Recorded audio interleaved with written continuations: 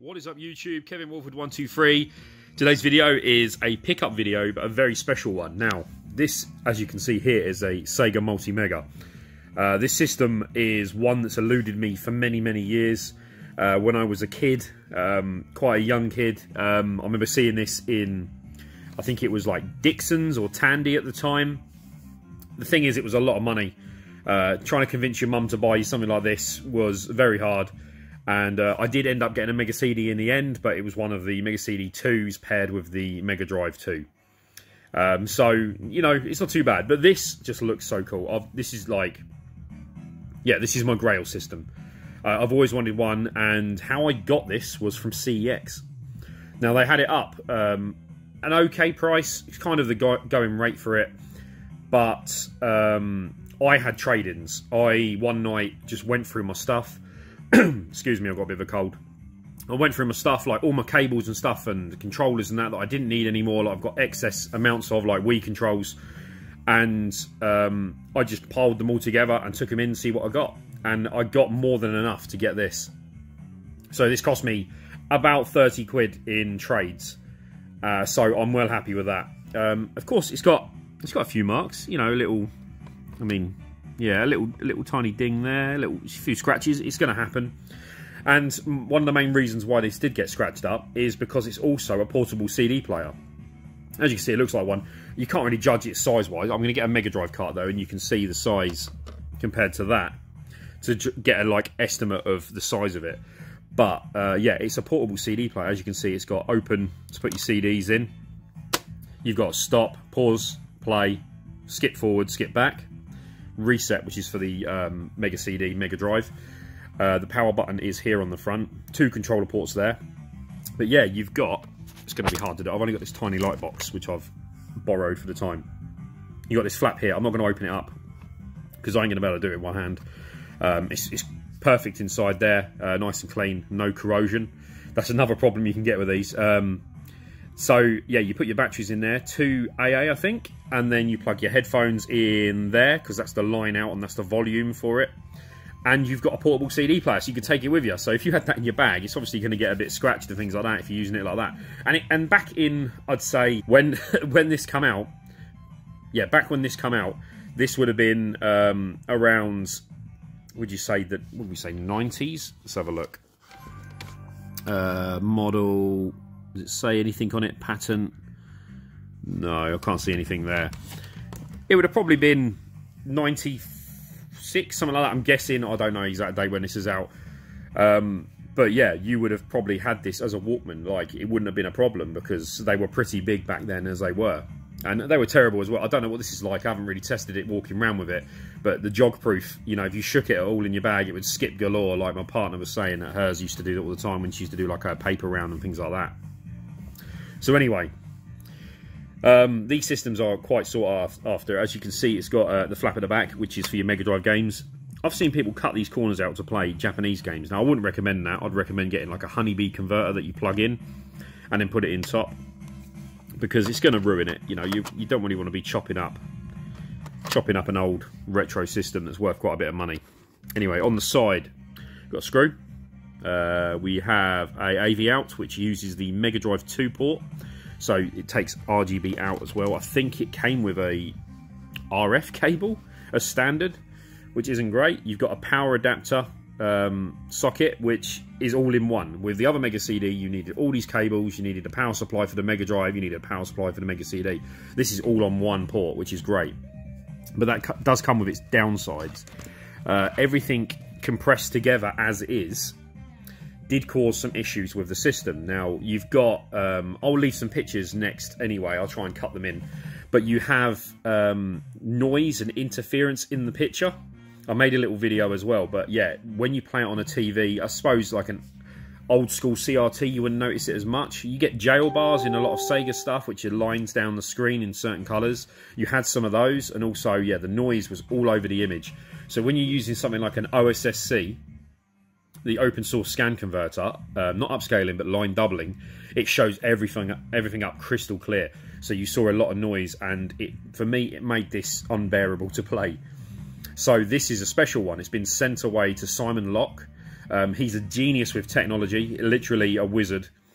And what he's done is he's taken this system, he's added an RGB bypass, which bypasses the onboard RGB circuit, and turns it into a crystal clear, like, modern amp, I think they're called. It's like an amp, and I'm not technically minded with stuff like this, to give you the clearest picture you can get, and it is seriously good, and I will show you some of that as well. He has added, what else did he add? A 60 Hertz mod. So this screen here, as standard, is orange when powered on. If you hold the reset button, it can go blue, and when it's blue, it means it's USA. You hold the reset again, it goes green, it's in Japanese mode. So it will play any region cart, whatever you throw it at. Mega CD, now, of course, you can see, takes Mega CD games. Now, PAL is standard and orange, but with the help, you can get a region-free BIOS for the Multi-Mega, which allows it to play any region. Thing is, this does the same thing. Look at that greasy prints on it already, look. Yeah, this does the same thing. The Mega EverDrive, you can put the BIOS files on the cartridge, plug it in, and when you turn it on, it will load up the EverDrive menu. Just click the BIOS you want. So if you want to play USA games, set the LED to blue, go onto the BIOS and select USA, press A, and it will boot up as if it was an American system and play the games exactly the same. Same for Japanese, same for PAL. Really, really cool. I think he recapped it. Now, I've seen a few people have got these systems. Now, I got this ages ago, and he's had it for a while to fix. Well, not fix, but upgrade. I saw the Geb's got one, and she had a post on, I think it was eBay, saying this has been upgraded where needed. The caps have been replaced where needed. Now, personally, I'd rather see images of the cap work replaced and actually have them all replaced. Obviously, if you're going in and there's like 30 caps and he's only needed to replace 2 because they're leaking, the others are going to fail eventually. So while you're in there, do the lot. So if you're getting one of these systems, get it recapped, get every single cap replaced, just because it's peace of mind and they do start leaking. The onboard battery as well, they can start leaking sometimes, and also they're very old, sometimes they're not even saving still, so get that replaced while you can. He got the laser assembly inside here, he lubed it up, and yeah, just refurbished it, and it just runs a lot quieter. When it started, when I first got it, it was a bit, you know, made a bit of noise, you know, a little bit of noise, and now that it's all greased up, perfect, crystal clear. That's crystal clear. Silence, pure silence. What else did he do? Did he do anything else? I think that's it. I did speak to him, and he's talking about another mod in the future of a dual oscillator for the crystal that makes it 60 Hertz, so you can get it closer to the actual dial-in of 60 Hertz instead of being like a guesstimate. So when you do the 60 Hertz, it's a lot more stable. It's fine as it is, but yeah, it's something to have in the future. There's not much room. As you can see, this thing is tiny for a system, and there's not much room to play about with in here, so you've got to be careful where you put stuff. Anyway, what I'm going to do now is I'm going to plug it in, I'm going to show you how it looks running, and show you a little bit of the region switching, and show you what else I think about it. Okay, so I'm over at the console now, and as you can see, the screen is blue, which means I'm in 60 Hertz. If you can just get close, it might focus. There you go, it says game, tell you that the game's running. Running the EverDrive at the moment with a bit of dynamite heady. This is in 60 Hertz mode at the moment, so when you're on the TV, it's hard to fit it all in because it zooms in when recording. But yeah, this is 60 Hertz mode. It's best to play most of the games like that, but just because the image is just a better shape, and it's a bit weird when you're running the OSSC and things like that, that they like cut off and add borders to the top and bottom on PAL. Yeah, it's better to be 60 Hertz. The controls wired in, which I didn't mention. The controller can control the region at the same time as well. Problem is, trying to do the combo, I'm going to try it. Let's move the old PlayStation out of the way. This is going to be awkward. So, you hold B, start, and then press left, down, or right. I'm going to try. There you go. So, switch to PAL. You can see it works. I'm not going to keep doing it because that's impossible to do. But, yeah. So, orange is the stock colour of the system. So, I thought, why not, of course, go with orange for the same thing. Now, if you want to switch with this, you hold it until it changes. Like that, release, and then away you go. So now that's on 60 Hertz. So that's something else he added, which is a remote function. So if you're sitting on the couch and you've gone onto a game that you want to play in PAL region for any reason, or Japanese for any reason, you can press the buttons on the controller, switch over the region, and the colour on here will like indicate what it's gone to, and of course then the game will run in that correct, I keep saying region, but yeah, that's how it works. Mega CD, obviously you want it in the correct region as well for what you're playing. I'm not too sure how it works.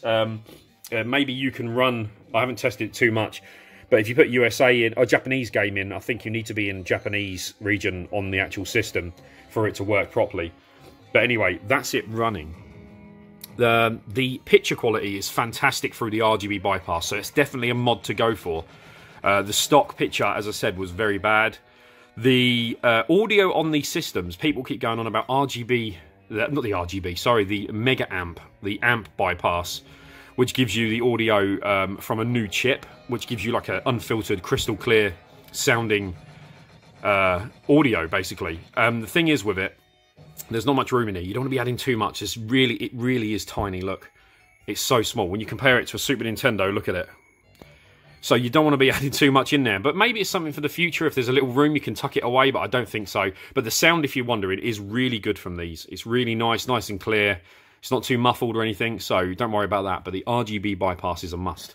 But if we go over to the TV, this is not going to do it justice because, of course, I can't even zoom out anymore. This is for a camera filming the TV. This is a 4K TV showing how crystal clear it is. It's absolute, ignore like the lines and stuff, that's from interference with the TV as it's trying to record it. It is so clear. Let me put scan lines on. Yoink!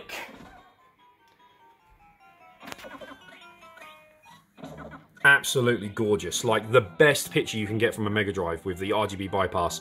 It is so damn clear. And like the audio is going to mean nothing through this either.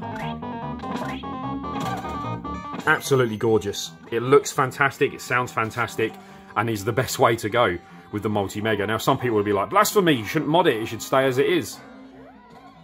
But if you can keep it and you want it to be the best you can play with, go for it. Go for the mods, surely. I mean, I'll link Simon's Twitter in the description. So if you do want to get a hold of him and you're interested in mods like these, I mean, he's got a long waiting list, I think, because he's always busy. He's always got stuff on the go, so yeah, but I'm sure he'll be able to help you out in the future if you do want stuff like this. But yeah, things to recommend.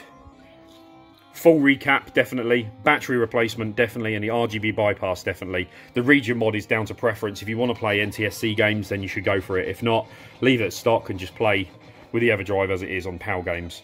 But yeah, with all those mods, it become the ultimate system. And for me, it's fantastic. If I had one as a kid, I would have loved it. Especially how small it was and sleek. Definitely an attractive system.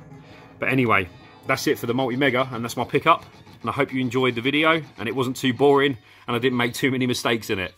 Thanks a lot, sorry about the cold, and I'll see you in the next one. Bye.